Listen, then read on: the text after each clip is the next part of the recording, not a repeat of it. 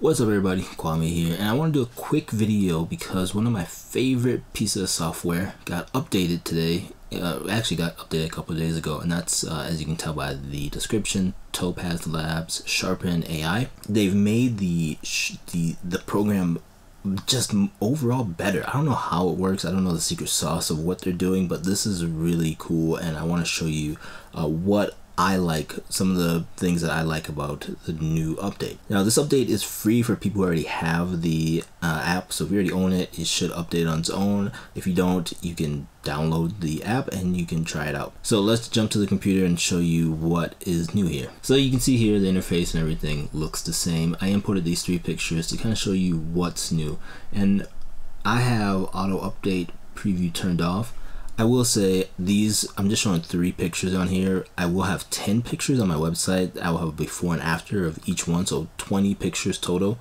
Head on over there. I have a link down below in the description. You can go straight to that post and see the before and after of each image. You can zoom in and take a look at the files and all that good stuff. So this first image here is our lab, and what's really cool now with the software is if you go to this mask over here, they have this down in the left corner here, the find objects, and you can see it will find, like in this case, my dog, and it's even picking up the chair, what it thinks of the chair in the background, which is really the couch. But if I click on the dog, oops, take off the chair, just click on the dog, you can see it makes a mask of our lab, and it does a pretty good job. Like you can see here, it went to the floor a little bit, but that's okay.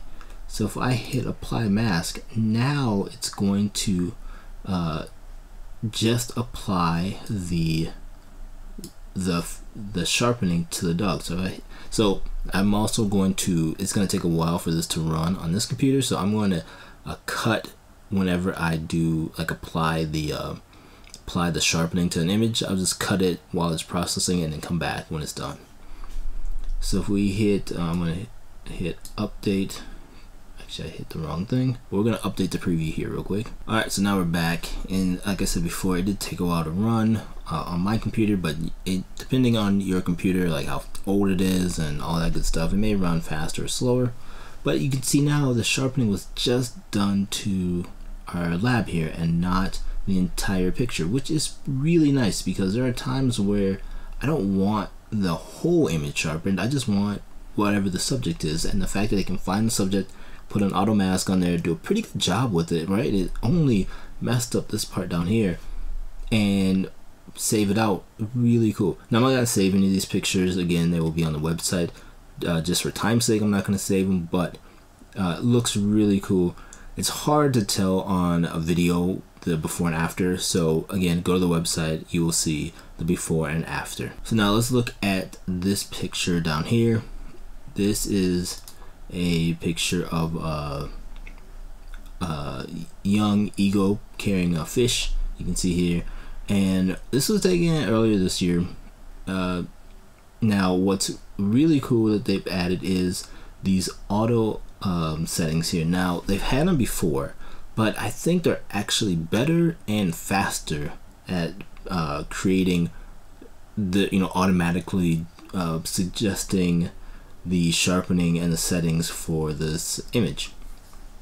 So I hit auto. Now in this case, it's saying stabilize is out of the 3 functions here: sharpen, stabilize, and focus.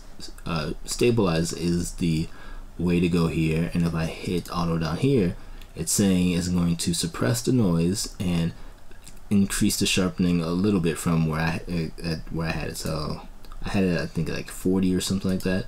So if you do that and then you hit update, it's going to run and do the update and look really good. Now again, I won't run these on here. I'm going to say it again just so no one's confused. I'm not going to run them right now on here because of time, but go to the website.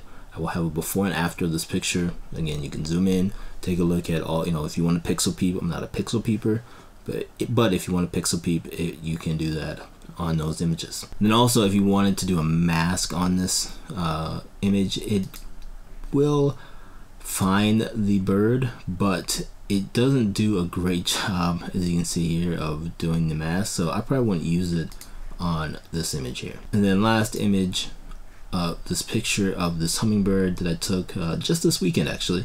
This one is really good. Now again, we're going to hit the auto for both of them. So in this case, it's saying focus is the one to do. And then for the settings, it increased the sharpness a little bit and decreased the noise suppression quite a bit because there isn't a lot of noise in this picture.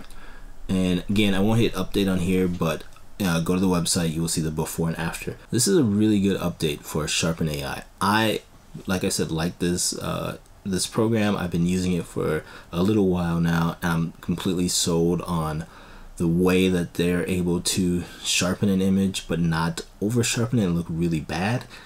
I think computational photography is gonna work its way into more software. I wouldn't be surprised if Lightroom, Adobe adds this to Lightroom, or Photoshop. Even I don't use Photoshop that much for sharpening and all that. I usually use Lightroom and then Topaz Labs for sharpening and noise reduction.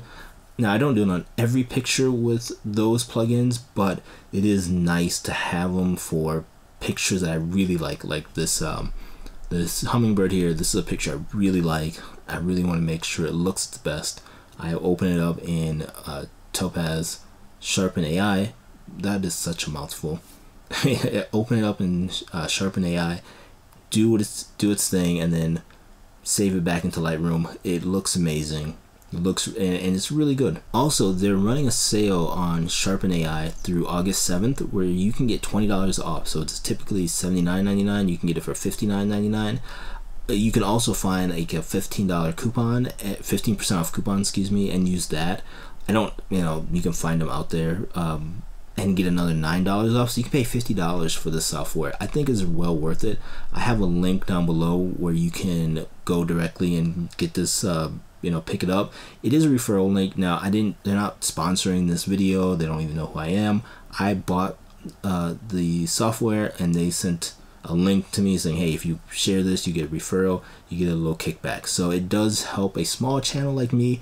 If you guys want to buy something like this, again, you can get it for $50 if you find a 15% off coupon. I will leave one down below. Again, I have no affiliation with them. It's from another YouTuber, so I'm helping them out.